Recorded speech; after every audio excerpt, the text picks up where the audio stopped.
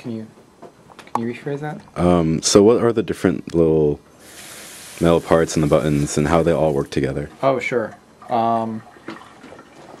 So you've got a brass arm like this with a post that's hammered into that board up to this point. So then when the button is on this end, and it's got a hole going through it with a little felt bushing to minimize clacking. So when you push the button down, it lifts the other end. And on the other end, this pad is, hang on, I have a visual for you. The pad is a little sandwich. The bit that's against the wood here is very, very thin leather, and this top surface is sort of a very stiff cardstock, like museum board, and in the middle is wool felt. So it has just a little bit of compression, but it's pretty firm, and the leather makes a really good airtight seal against the wood.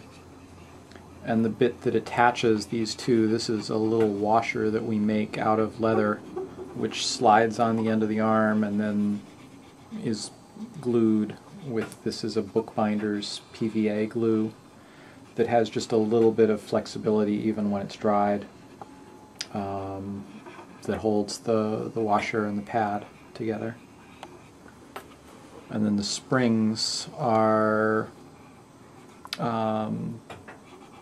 they're pre-coiled for us by a spring-making factory in, I think, New Jersey. And then we do the last little bends to make them fit exactly where we need them to in-house. Most of the parts are as locally sourced as we can. A lot of our woodworking is done by a guy up in Coleraine. Our buttons were for a long time made by a retired machinist and creator in Northampton who just passed away a few months ago. So we'll be finding someone else to do those soon, but he was a great friend and supplier for a decade or more. Oh wow. Yeah. And the springs they used to come from a place in Westfield which went under, so now they come from New Jersey. These posts are stamped out for us by a place in Springfield. A lot of the leather comes from a place in New Hampshire. So it's a lot of little operations that supply the parts, and then a lot of the assembly all happening right in here. We've got a couple of different wood finishers that are local. One's in South Deerfield. The other is, I forget if he's in Greenfield or somewhere else slightly further off. But so this is all really locally made? A lot of it is very locally made, yeah. Wow.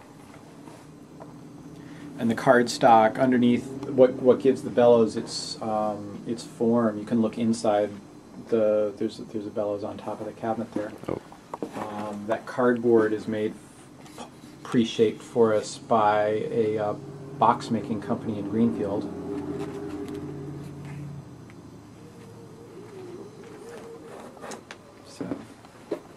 So that's kind of a neat thing that so much of the stuff's able to come from, within 100 miles or a lot less in many cases.